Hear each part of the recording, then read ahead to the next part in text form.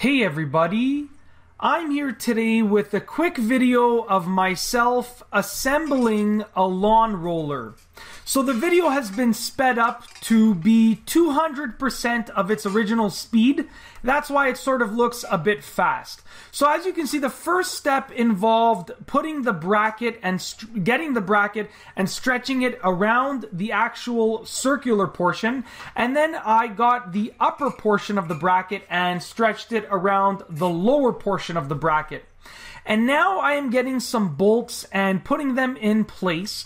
Now, when I bought this lawn roller, it actually didn't come with any hardware. And it was supposed to come with hardware, but it didn't come with any of the appropriate bolts. So I just used some bolts that I had in my garage, and that's why they look really long. And I am just securing those bolts in place, and once these bolts have been secured, the lawn roller is pretty much assembled other than the bottom plate.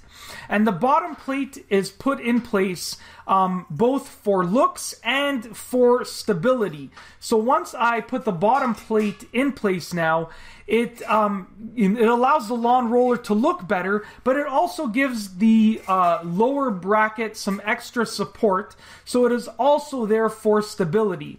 And once again, I am just using some bolts that I found in my garage and raising that bracket up so that it doesn't scrape with the actual circular portion of the lawn roller.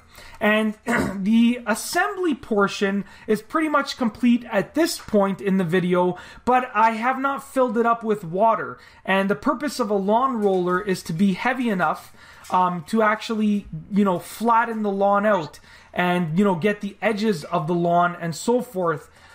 So that's why I am removing this little plug right here, this portion that plugs that hole, and then I'm filling it up with water, and I allow it to get completely full after several minutes with water, and then I turn the water off, and I'm going to put the plug back in place.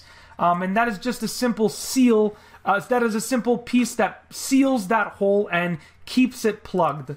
And that's basically it. Now I put the lawn roller, I turn it upright, and I just demonstrate it a few times.